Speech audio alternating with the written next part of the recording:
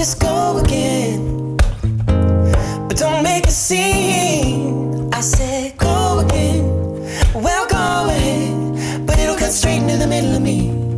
Young Hollywood, what's going on? We have the Shadowboxers here in the studio and they're performing for us. That's right. Here we are. Per usual, I'm fanboying.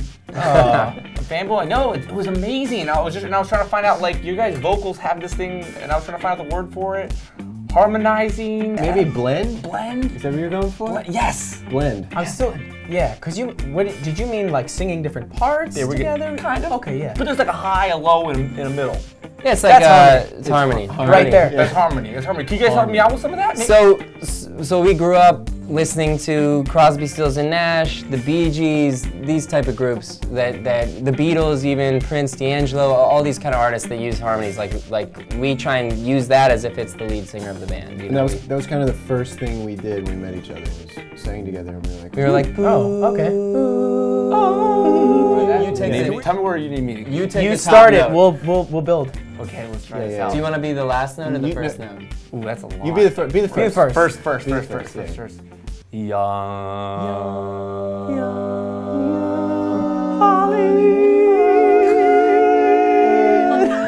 You gotta stay the same note. You gotta have I tried to take your part. I didn't. Okay, here's what I think we should do. I thought it was gonna be like Young Hollywood. That's what I thought we were doing. Well, then that's what we should do. Oh, okay. Okay, let's try it Start again. again. Okay. I bet you didn't know you were gonna be a hot seat like Yeah, that. yeah. I'm ready for it.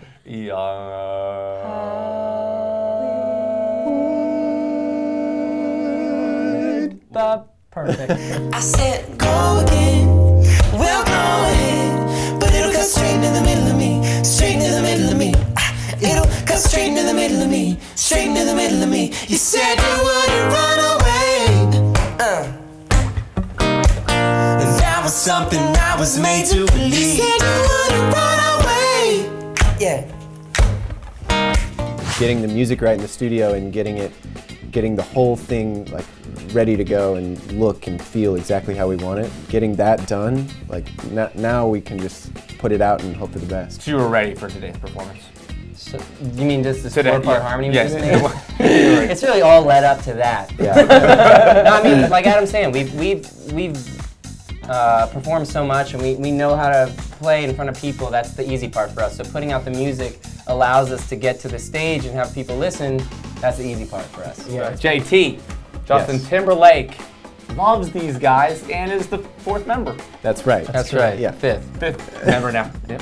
How did you guys even meet that guy? Where does that guy come play?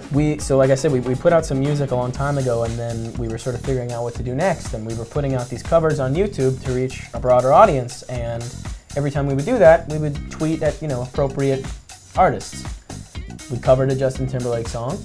Push Your Love Girl, which was the first track of his 2020 Experience record. And we were in Nashville for a show one day, and we all got back to, we were staying at Scott's parents' place, and all of a sudden it was like, people just started running to rooms. We were just like, oh my God, Justin tweeted us, he retweeted us, and then it was like, we were just jumping on beds. The bass player bought us some Gucci socks. Bass player bought Gucci socks, yeah, exactly. And then the next morning he slipped into the DMs. The DMs? Yeah, it was a DM. It's a good place to slide. Yeah, it is. Yeah, but no, he sent us a message and was like, how do I get in touch with you guys?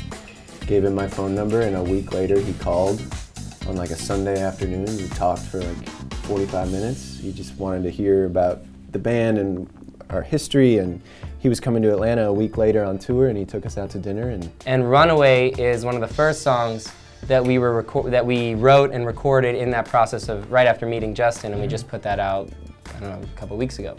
So, and he was in the studio with us. All of that time he was on the road, we were sort of planning when he gets back off the road, when we're going to get in the studio, and that was always his promise to us.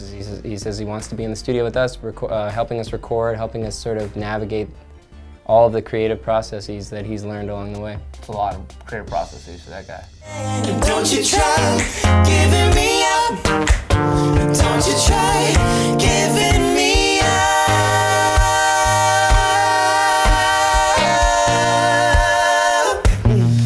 You said you wouldn't run away, hey. Cool to hang out with you guys. Yeah, Your music is like insane. It's gonna be on every type of radio there is, Spotify.